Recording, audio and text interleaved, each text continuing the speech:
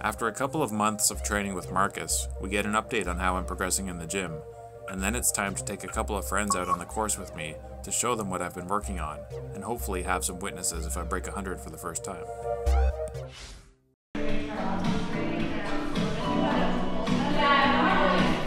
November 6, 2018 was the first round. Today's the 7th. Every iron shot, I took a chunk of grass, 2 inches behind the wall. Oh wow. So where he's come from, he's a lot more mobile on the hips. He can move hips a lot better. He's starting to become, his main issue at the beginning was just being aware of where body parts were in space.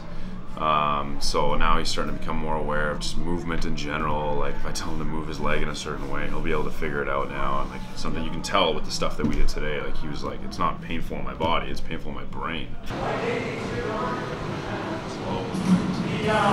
Focus on the rotation.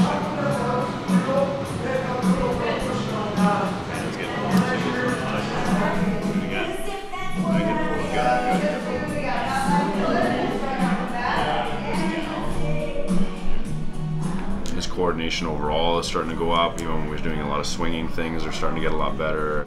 You learn how to coordinate movement in general. The golf swing is a huge coordination component, and you can't just start getting people to swing clubs. You got to get them coordinated in all facets of life. So whether that's walking, running, jumping, throwing, and when you start picking apart the muscles that are active in walking and running, they're very, very similar to what's active in golf swings.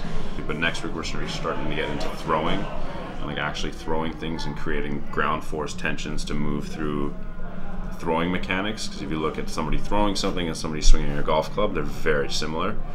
So you start teaching them how to throw things and just basic movements that way, and then you start to reintegrate it into a golf swing all the time. Basically just groundwork for now, basic movement skills with a little bit of weight, and then start to bring the weight in and make the movements more complicated and more complex. So next time you're here, they'll be quite interesting.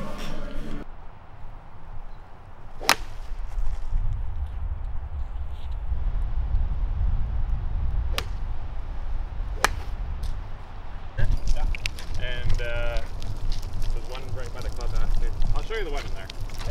This is a rule-free game. Full contact.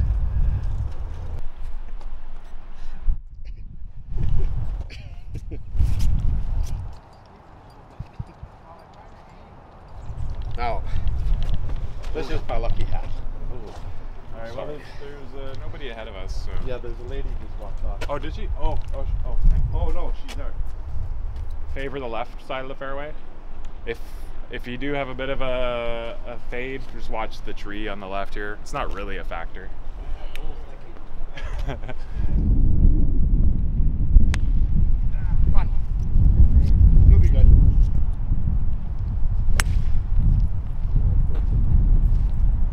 Where's the right? Yeah. And it is. Off the tee. Okay, I'll take my first mulligan right now.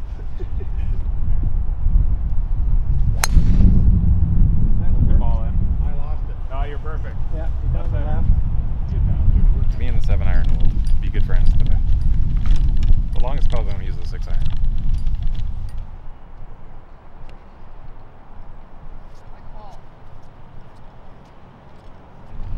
I got there in 3, that was the goal. It wasn't pretty.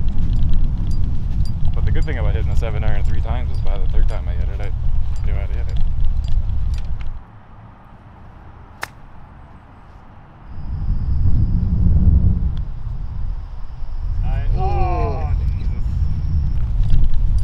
Hopefully 2 putts and a 5, which will be the best score I ever got on this hole. Oh, Jesus. Same thing mine did. Yeah, that really turned. We got targets out there this time. Fly things that we can hit.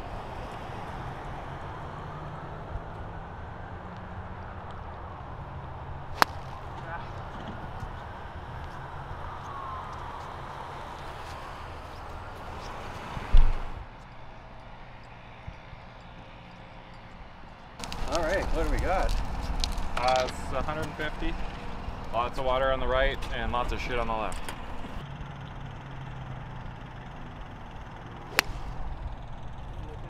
What's the yardage? 150. So far we're doing pretty good. We just had a good experience on what not to do off of par 3. We're going to get some work on hitting out of the sand here, though, shortly. I don't know how to describe the sand because I don't have anything to compare it to. Okay. It's thick and wet. All right. Now we get a lesson here in wet sand. Nice.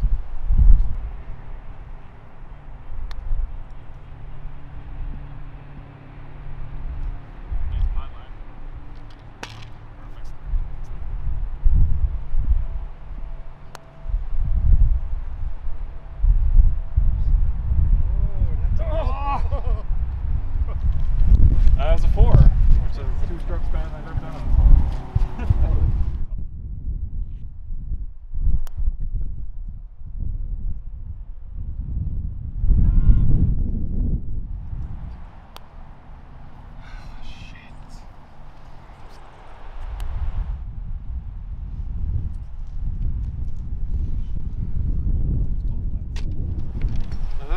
Frustrating. It's a stupid game. So I did my little plan there. So I hit 2 irons and then a wedge onto the green,